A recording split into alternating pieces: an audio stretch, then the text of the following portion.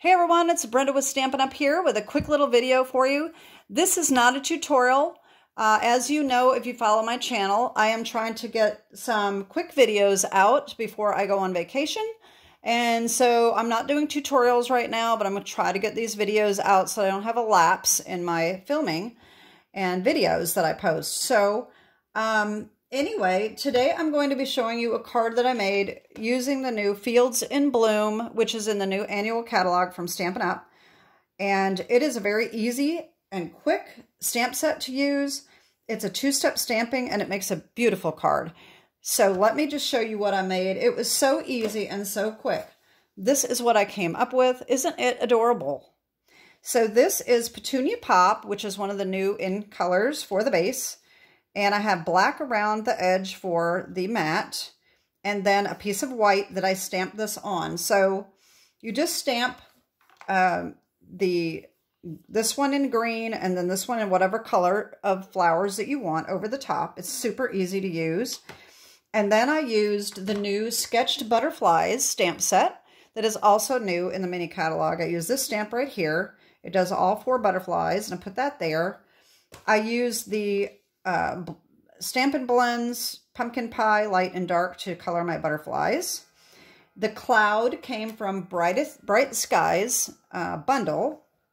I wanted a small cloud, and so I used this one right here because I wanted to put my sentiment in the cloud. So I did that, and then the sentiment came from Unbounded Love, which is also new, and I used this hello right here. And that is my card. Didn't it turn out super cute?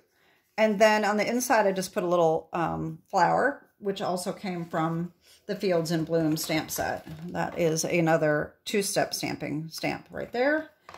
And it is so easy. I made this in literally like about 20 minutes. It just was so quick. The sky is just blended balmy blue, which is super easy to do. So that is my first card with the Fields in Bloom stamp set. And I hope you enjoyed that. I know, like I said, this is a very quick video, but that's what I said. I'm trying to get these out. So I hope that you like that. If you need a tutorial on any of my videos that I don't do a tutorial, feel free to leave me a comment and ask me to do a tutorial. I would love to do that. I just don't have time right now. So anyway, leave me comments and questions if you have any. The description below will include all of what I used to make this card, and also my Hostess code for the month, and a link to my shop, so which is open 24/7. So anyway, that is it for today. Have a great day and God bless. Bye-bye.